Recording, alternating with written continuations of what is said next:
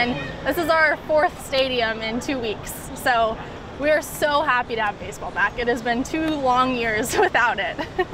Americans are starting to resume public activities they've been avoiding because of the coronavirus. Yet concerns linger about getting sick and the speed with which pandemic-era restrictions are being lifted. And in some aspects, it's still taking me a minute to wrap my head around it, that it's seemingly okay. I guess I don't want to say it is okay because we don't know that people are still getting COVID. Like, COVID is still around. Like, it hasn't gone away just because things are open.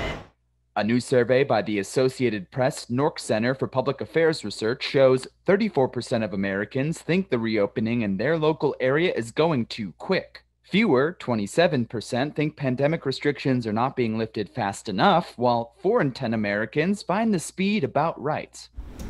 I still haven't returned to the gym. I want to, and I'm still on the fence about it. And I think I will take that plunge forward, but I've got to get prepared mentally, I think, for that. And we're happy with the pace. It's not too fast. There's still options to stay distant from people and wear your masks if you want to. So I think it's a good balance between too fast and not fast enough. You know, I'm gonna try to take a step out there and take a leap of faith of going to restaurants, eating out, and trying to resume some type of, you know, regular activity.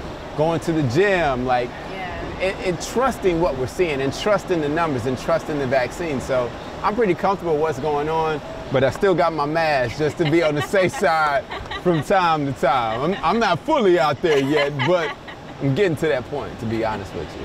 According to the same AP-NORC survey, many Americans are still following safety precautions, but the share doing so now is down significantly since just a few months ago. Being unmasked is going to be a little bit different for me, right? I'm probably still not going to congregate in large groups of people. I probably still am just putting it on by habit when I get near people or when I get in line or go into a restaurant. It's just kind of a habit for me to put it back on.